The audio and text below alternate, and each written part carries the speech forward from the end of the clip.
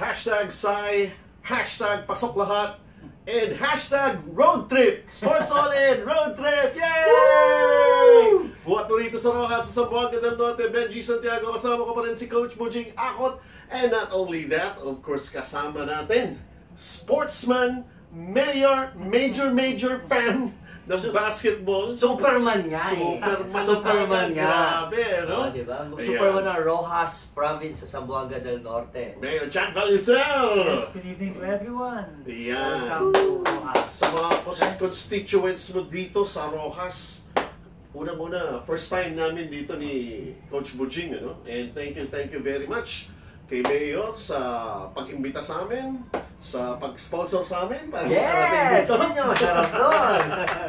And of course, ayan, kumbaga, nung dati, nung si Mayor ang bisita natin sa Manila, Coach Mujing, di ba? Eh, kumbaga, 2 months ago. 2 months ago lang, di ba? 2 months ago. ago, sabi gano'n ni Mayor, kailangan mabisita kayo sa lugar ko, Salamat. sa Rojas. And here Dito we na po are! kami. Oo. Here we are. Pero alam mo yung pagpunta natin dito, medyo meron tayong hassle, di ba? May setbacks tayo dahil na-delay yung flight natin. Pero pag-land natin dito sa Dipolog City, sa Dipolog pa lang, papunta dito sa Rojas, parang sabi mo, ma-amaze ka dahil ang ganda ng daan. Sila, pinag-usapan natin, nag-road widening sila. Parang they're already prepared for the future.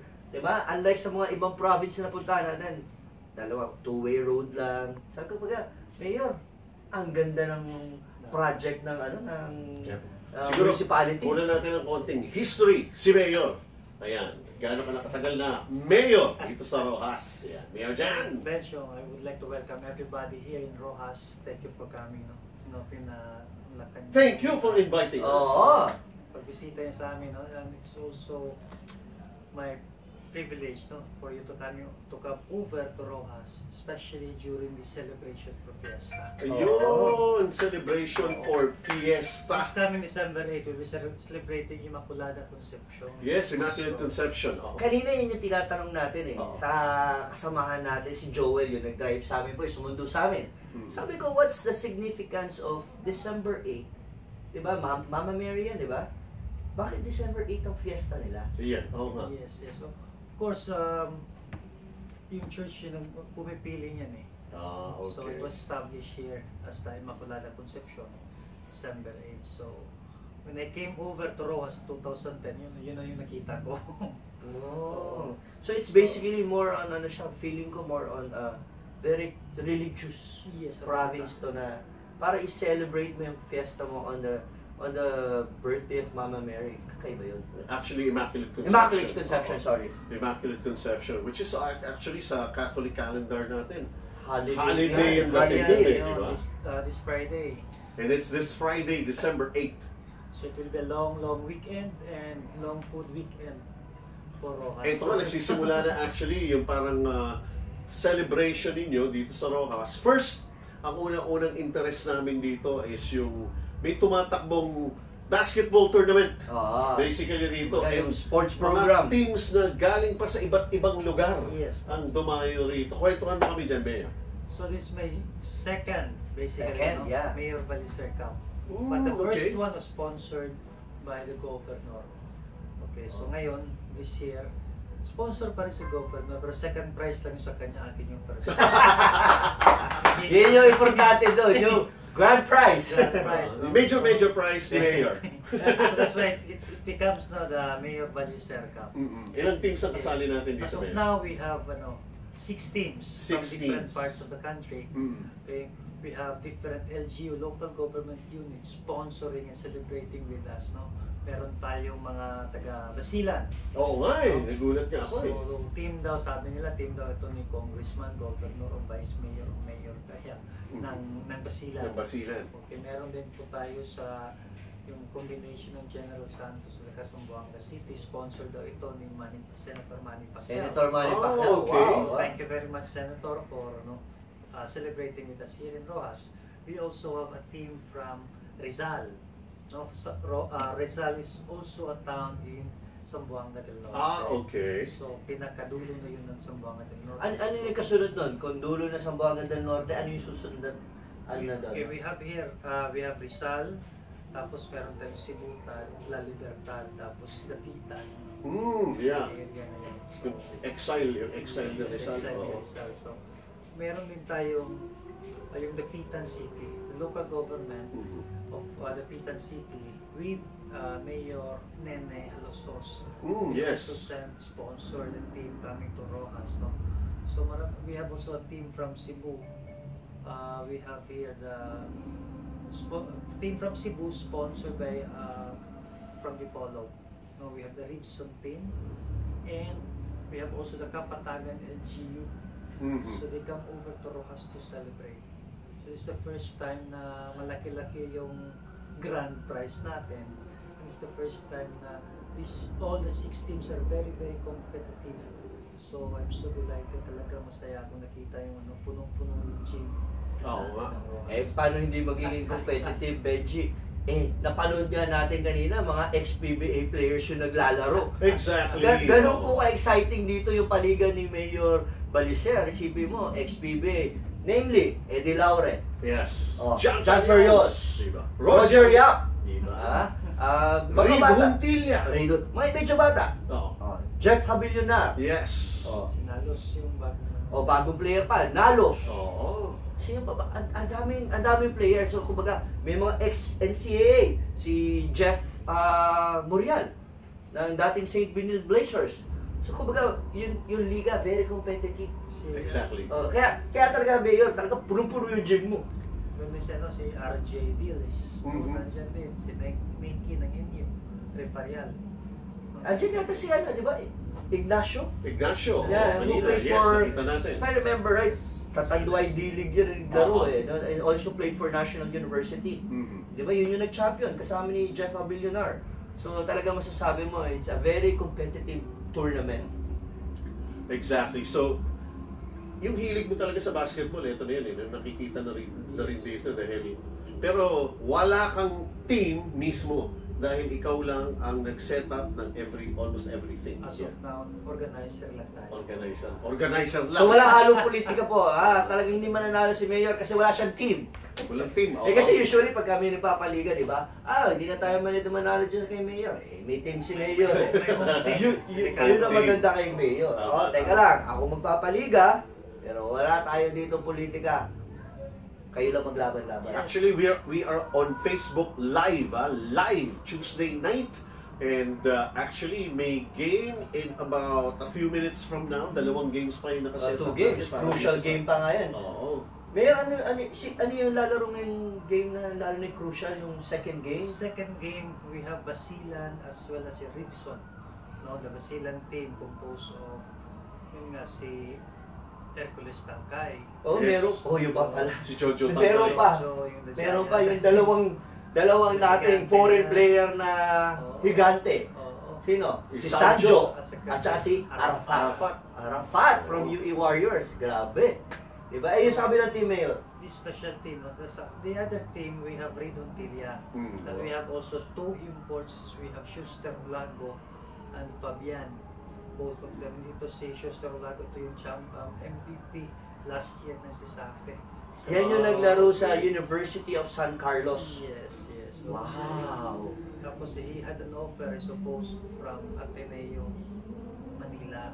Yeah. What happened there? Pero sabi niya may girlfriend daw siya. So, okay. Kaya sinasabi ko pagka talaga girlfriend, problema yan Love conquers all. Nagpasibo na lang siya. Cebu na lang. Hahamakin ang lahat, masunod ka naman. Yan ang pag-ibig.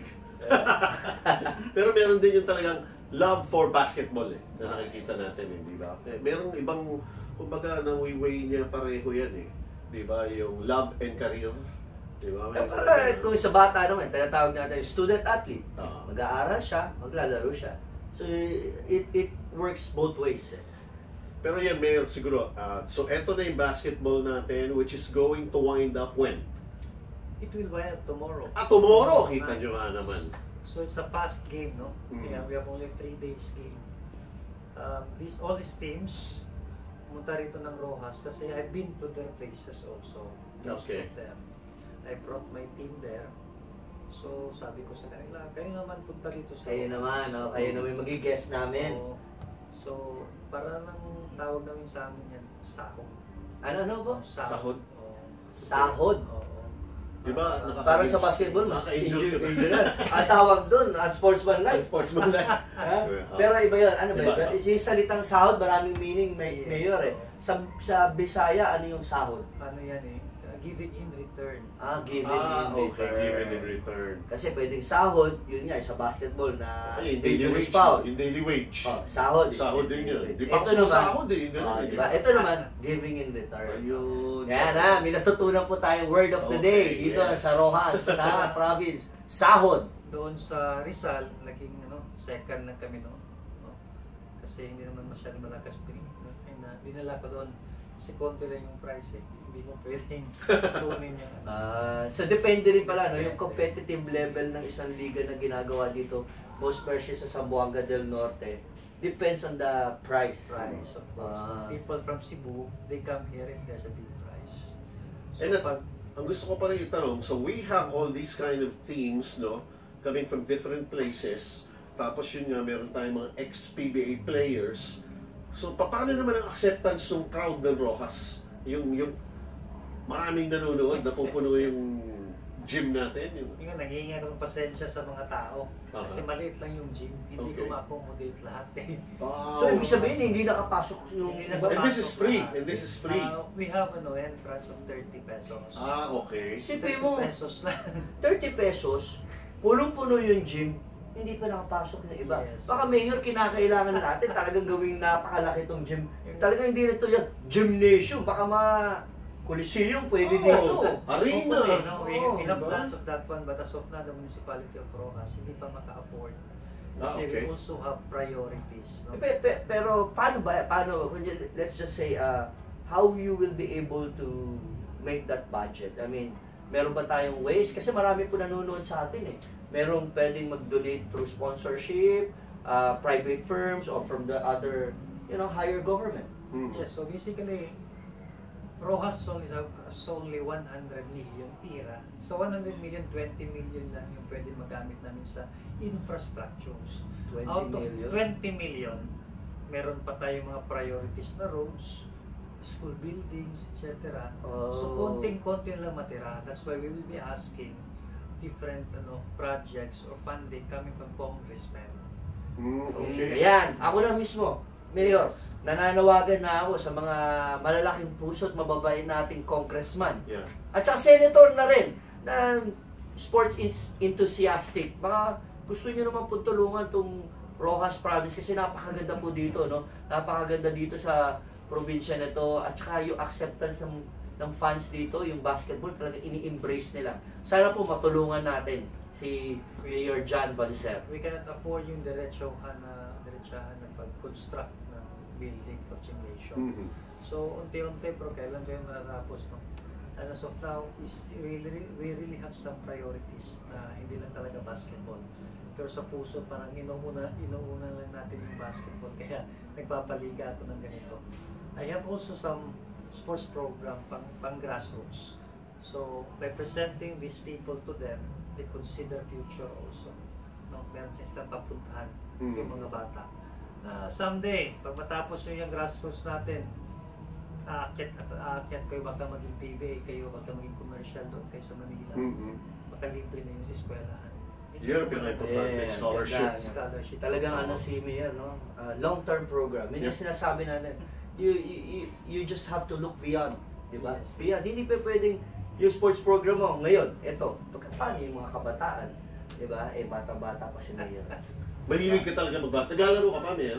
Ngayon, naglalaro. Na-ACL nga eh. Diba? Nakalimutan mo. Kasi parang wala na nangyari. Sabi ko nga, di ba sabi natin kanina, Mayor, parang ang bilis mo na maglakad.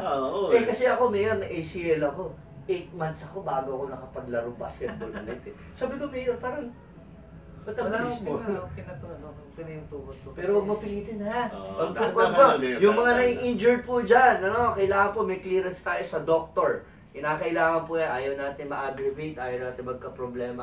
Baka bumalik, magastos po, magkasakit. Alam mo, Coach, gusto ko lang ipaalala doon sa ating mga nanonood ngayon, dito sa Facebook Live, na si Mayor, guest natin. Okay? guest din kami ni Mayor dito. Pero, mamaya, gusto ko lang sabihin sa kanila, kasi nagsabi na tayo sila, Eddie Laurel, John Ferriol, Roger Yap, they are going to visit us later. Kaya tune in lang kayo. Anyway, nagbi-break lang muna tayo. Tutuloy pa rin natin ang ating pakikipag-usap kay Mayor John Vallicer dito sa Rojas, sa Zamboanga del Norte. At inyong pinapanood ang Sports All In. Hashtag Sai. Hashtag Pasok Lahat. Pabalik kami. Diyan lang po kayo.